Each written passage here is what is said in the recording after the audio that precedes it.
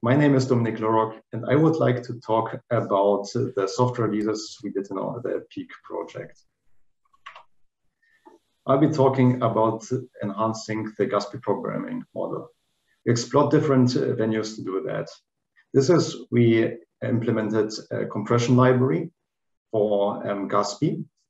We explored different ways to implement eventually consistent data types and collectives, and we integrated GASPI into OMS. Today I want to talk about the Comprex compression library. The outline of my talk, I want to start with an application scenario, which is a distributed training of deep neural networks. We will see that the main issue with training large deep neural networks is the communication bottleneck. And we will motivate that we will need a compression library to mitigate this issue. This will lead us to the implementation of the Comprex library, which builds on the GASPI software stack.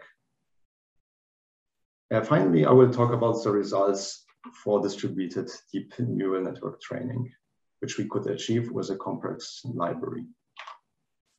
So let me start with the application scenario. First, the question, who can train state-of-the-art deep neural networks?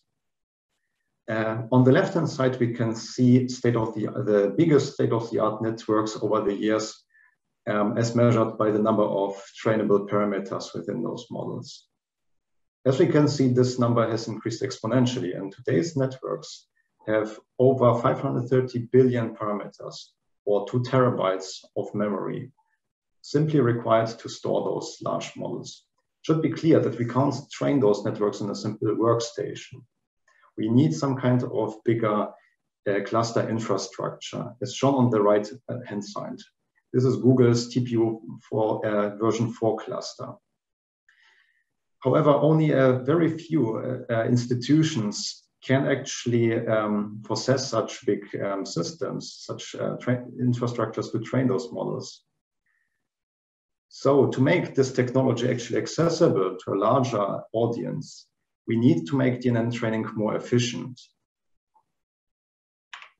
So what's the problem with the training of distributed deep neural networks? In the center, we can see our cluster setup. We have several nodes, computation nodes, which each and every one of them has a subset of our data set. On every node, we train the neural network model. We do that by showing the neural network some input and calculating some prediction. Since this is our a training set, we know what the ground truth should be, and we can calculate an error. This error we then backpropagate to find correction terms for the weights in our deep neural network. Those correction terms are also called the gradient. Now, on a single node setup, we would be as good as finished because we just need to apply this correction to our weights and we can start with the next training step. On a distributed setup, however, we need to send this gradient to every other node and also receive all the other gradients from all other nodes. So we can average the gradient and apply it to our weights. This implies a lot of communication within our infrastructure. And actually, this kind of communication overhead is a general problem for many distributed applications, not only deep neural network training. To show how severe the problem of communication overhead is for distributed deep neural network training, I want to show these measurements here.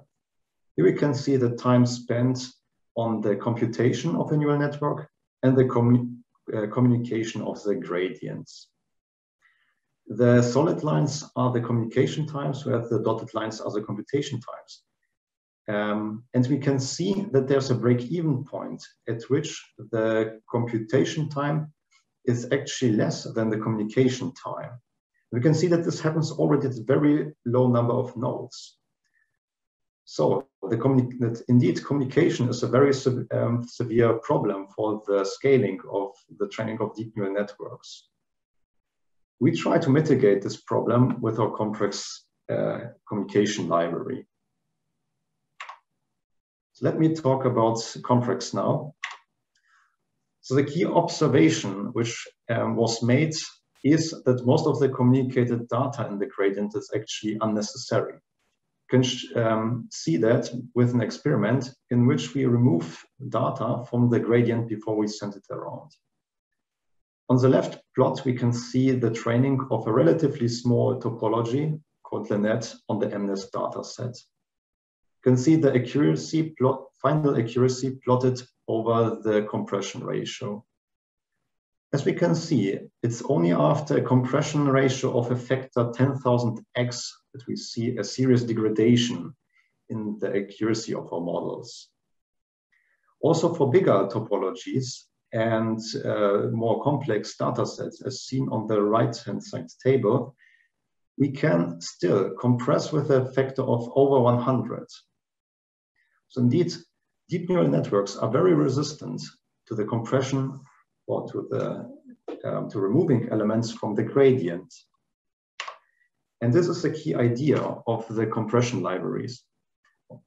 We use lossy compression by sparsification and local error accumulation.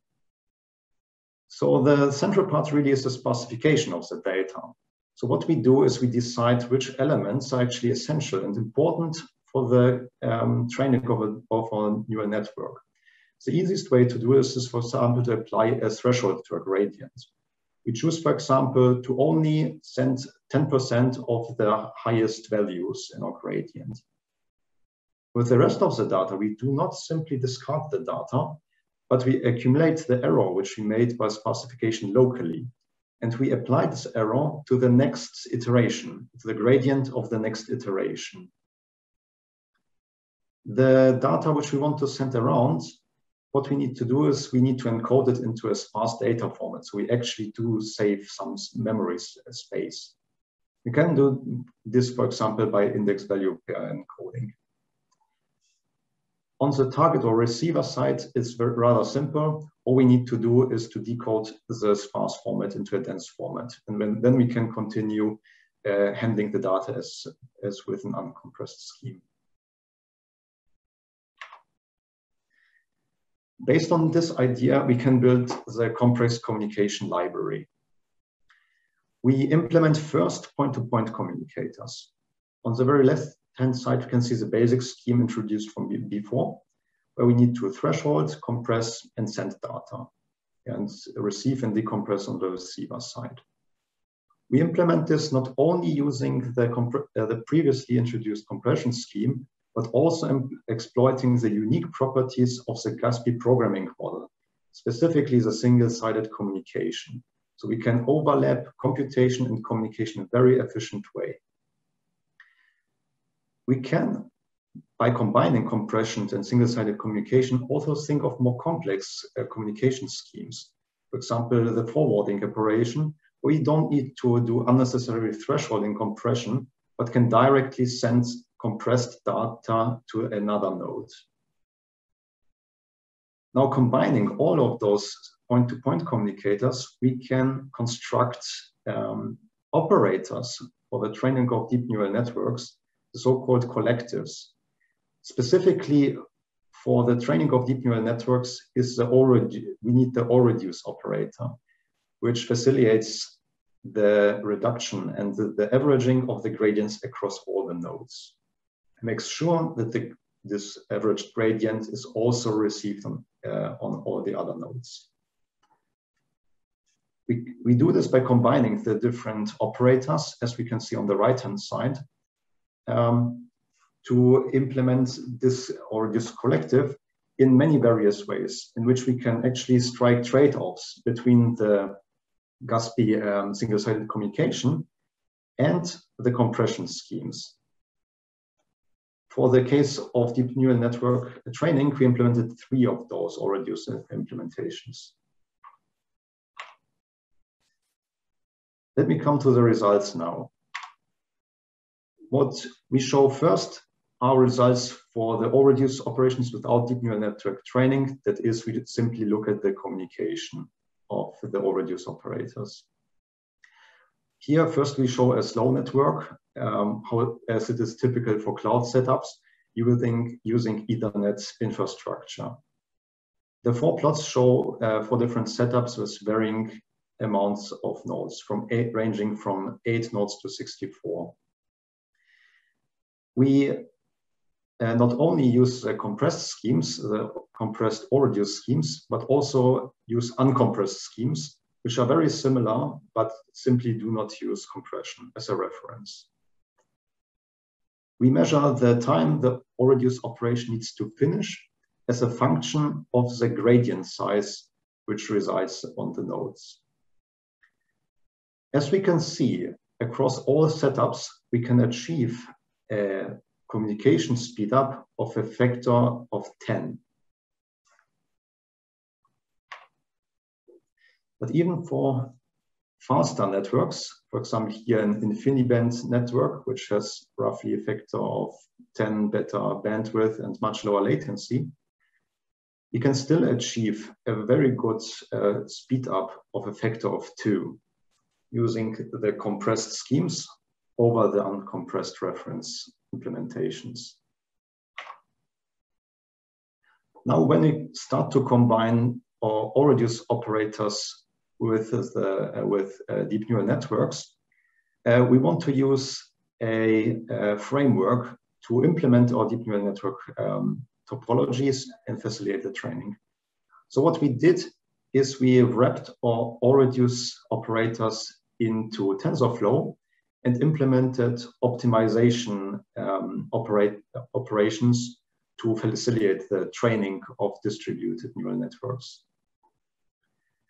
As we can see in this plot, we measure the accuracy over the time of our training and see that even though we use a compression of x100, can still achieve the same accuracy as with the uncompressed baseline implementation. As for the speed up, what we can see here is a single training step of the ResNet 152, where we can see first the forward and backward pass, and then the communication phase. We decided to split the computation and communication this way so it can be compared more easily. We can see that the uncompressed scheme needs 9 times longer for the communication than the compressed scheme, which only uses a fraction of the time for the communication phase.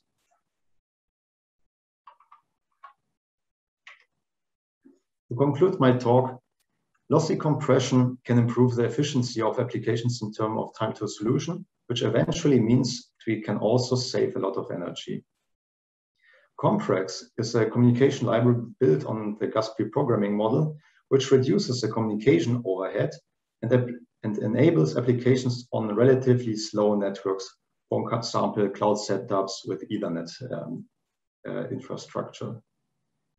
The distributed training of deep neural networks can actually highly benefit from very high compression ratios of over a factor of 100. Thank you very much for your attention.